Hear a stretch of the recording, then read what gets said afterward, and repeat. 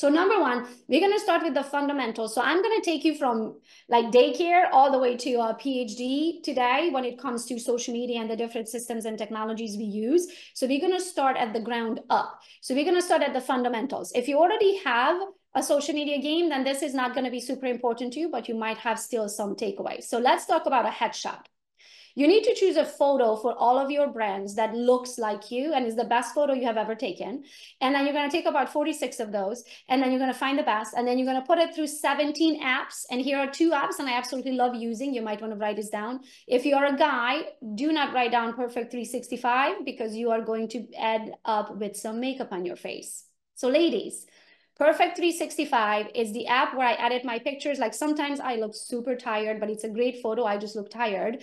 If that's the case, I'll just put it through Perfect 365 and edit it super quick. I look like sometimes I don't even have makeup on. And when I'm done with Perfect 365, I literally have full-blown makeup on my face. So that is for ladies. For gentlemen and ladies all together, especially if you're taking a photo from far away or so, I use Darkroom. So these are the 2 apps, Perfect 365 and Darkroom. And hopefully my team can put these 2 in the chat for you guys to edit my photos. So now when you have a headshot, I want you to use that headshot absolutely everywhere. I want you guys to put it into the chat so it nails it into your head. Where do I want you to use it? I want you to use it as your profile photo on every single social media platform that you have. I want you to have it on your yard signs. I want you to have it in your email signature. I want you to have it on your own.com. I want you to have it everywhere until everybody can recognize you. They know your name. They know what you do. Because if they know your name and they can recognize you and they know what you do, they can find you on Google. Okay, so what we are trying to achieve with when it comes to social media is to be recognizable. As long as I can tell people who I am, which is Gogo or Gogo Bethke, what I do, which is realtor or entrepreneur today, right? And social media, they call me the social media queen of real estate, then they can find me. So when it comes to the headshot, you're going to take one photo. It's going to be the best photo you ever taken. You're going to put it through 17 apps. And when you're ready, you're going to put it where? I want you guys to put it in the chat box. Everywhere. Good job. That's exactly. So I don't want, if I go to your.com and then I go to your Instagram and then I go to your LinkedIn, I don't want to see a different photo. You want to be able to build brand recognition, and that comes through face recognition. So if I ask you this, close your eyes. Did you close your eyes? Okay. Now imagine the Home Depot logo. Can you see it? If I said Starbucks, can you see it? If I said Target, can you see it? If I said Best Buy, can you see it?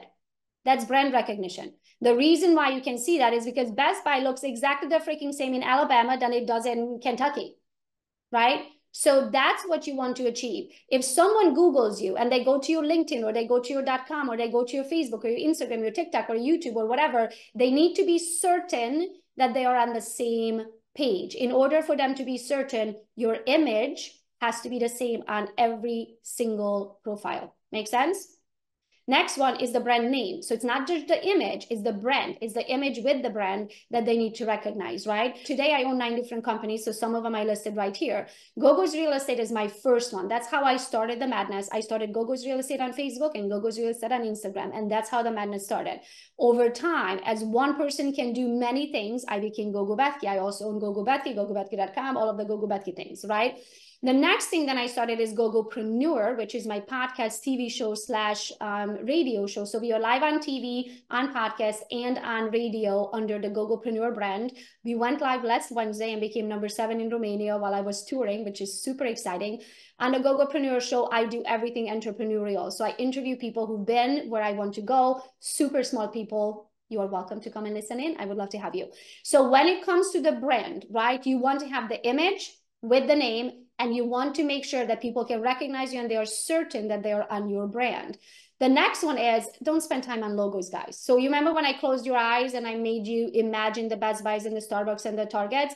The reason why they have to use logos because they're not a personal brand.